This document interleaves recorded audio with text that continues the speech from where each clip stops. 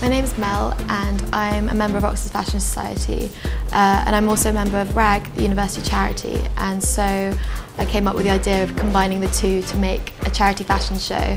RAG gives to a number of charities each term and they put on loads of big events, but we've never done anything like a fashion show, so I wanted to take inspiration from university fashion shows all over the country and put on something similar here in Oxford.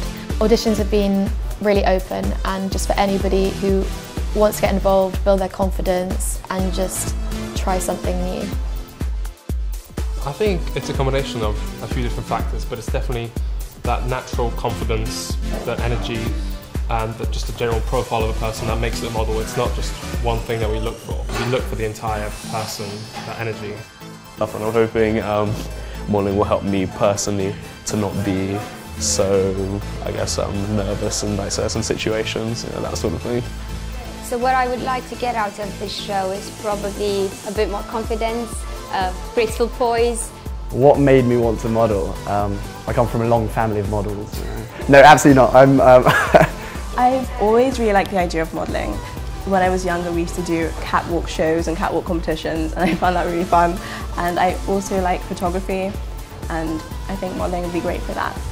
We've sourced a lot of vintage clothing and we're hoping it's going to be just very grand because we've got the Oxford Town Hall and we haven't really done a show on this scale before, so hopefully it's going to be something really big and maybe something that can take hold in the next few years and keep going and making lots of money for charity and getting everyone who loves fashion involved. Well, I think vintage styles, especially styles of the 1940s and 1950s, are so incredibly figure flattering.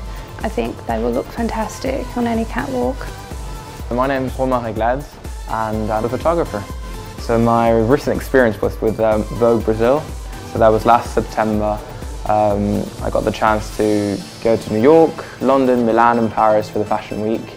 So I covered catwalks, street style, backstage, events, private parties. It was a very, very nice experience. The show is going to be open to the general public as well as Oxford Uni students, Oxford Brit students and anyone who wants to get involved. And so we hope that it'll bring the fashion community together here in Oxford. Everyone loves a fashion show. Who doesn't?